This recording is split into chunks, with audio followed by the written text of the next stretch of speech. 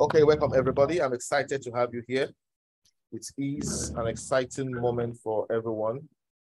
So what I'm going to do now is to get to share.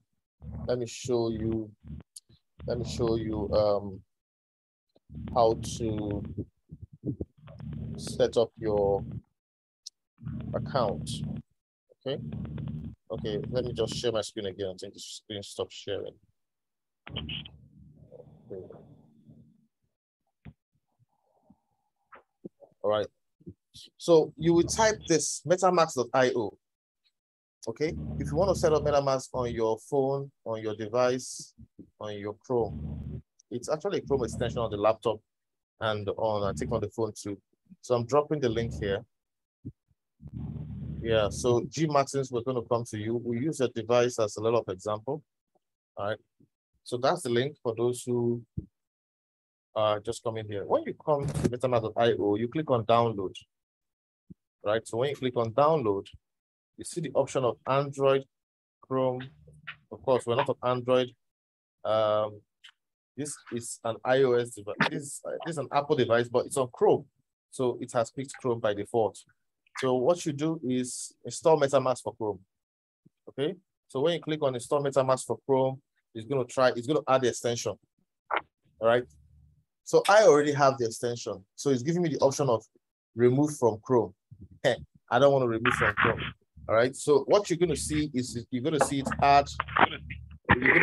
added here. All right. So we can mute ourselves if we're not talking. To somebody. Okay. So just what I'm reading. Thank you. Now lower your hand. Cool. All right. So you just click on add to Chrome. You see something like that here. And that's all. It will prompt you to put in your, you'll see where you're going to put in your 12-word password. Please ensure you write that 12-word password on multiple pieces of paper. You can put one in a secure cabinet locked up in your office. You can keep one in your village. You can keep one securely in your home. If you have a secure email, you can also keep that in your secure email. Please make sure nobody has access to it. Whatever email you set it up, make sure you change that email's password every 30 days or every 60 days, okay? Because hackers always penetrate email accounts. It's easily hacked. How can you protect your email account? Don't use Joseph123. Don't use those kind of passwords. There is a dictionary application that hackers plug into their hacking interface that can test all word combinations and all letters combinations that creates word and numbers. So please don't use such passwords for the email. Learn to use phrases. Use phrases like the president of Nigeria, they suffer us. 1, 2, 3, put dollar or put pound or put whatever, use phrases. Plenty suffering in Africa. How we go do? When you use that, it will take years. It will take years for a hacker to even hack into that account. But if you use Mary 1, 2, 3, they will just crack within seconds. The dictionary application will break into your email. All right. So I want this training to be as comprehensive as possible so that you are safe. All right. So always change your password every 30 to 60 days. All right. From time to time, this will give you additional security, and use phrases. Phrases makes it hackers, their dictionary file, it will take them years. And a hacker will not want to waste too much time to hack you. If it's taking too long, he's going to leave you and go to the next person that you can easily crack.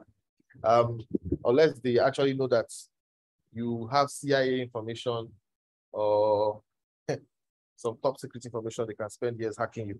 All right, so that is how you set up your MetaMask wallet. There's a video for you to watch here. Now, if you have a MetaMask wallet, like I have one here already, you will see you're going to see it's going to be here.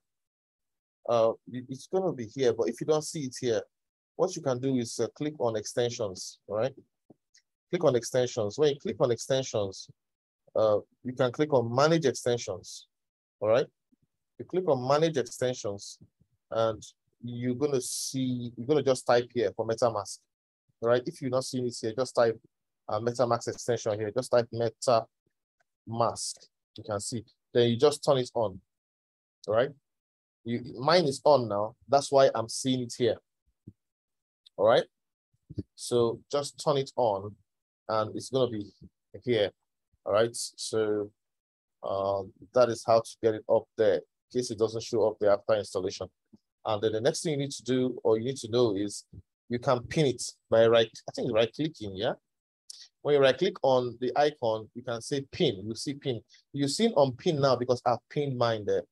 So when you pin it, it will always be there available for you to have access to. All right. So at this point, that's the first thing about setting up MetaMask. I'm going to stop this recording now and start again for the next phase of the training.